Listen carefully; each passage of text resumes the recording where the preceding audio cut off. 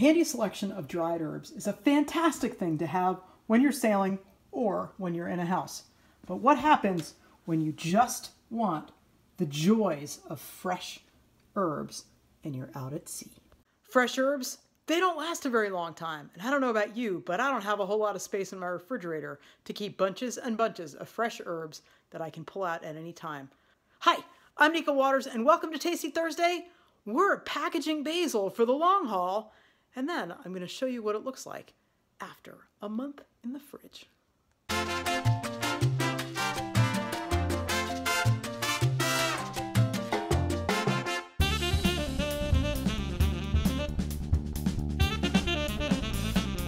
Step 1. Get all the leaves off the stems.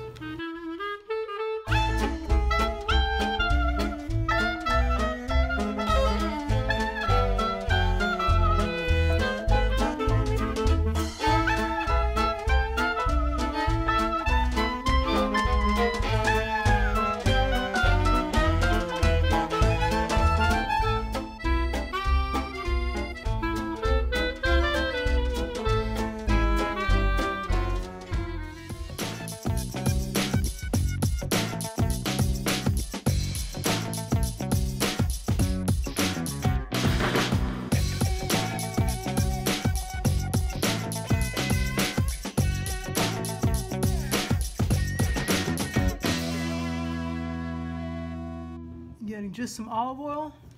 I'm going to fill this baby right on up.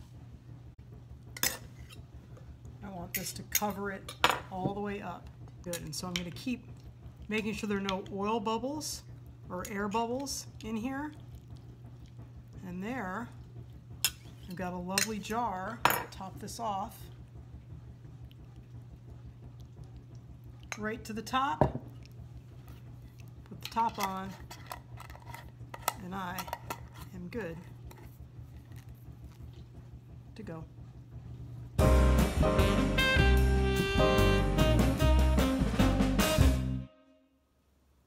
This is a month later. I've just opened up a jar. Look at that basil.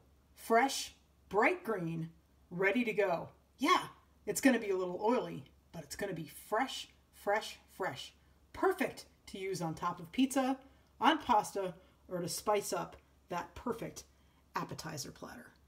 So there you have it, the perfect way to make sure you always have fresh basil on hand, even if you don't have a freezer or access to a super fresh market right away. I'm going to put lots and lots of jars up, ready to go sailing, and when I pull it out in the middle of the ocean, people are going to be so amazed. Happy, happy, tasty Thursday. If you like what you've seen, press like, tag a friend you think should see it. Share it with somebody who loves fresh herbs and basil and being on a boat and sailing with things that are totally unexpected. And don't forget to subscribe. There will be something else amazing, delicious, probably super boat friendly. And yeah, you definitely can do it yourself next Thursday. Have the most fabulous week.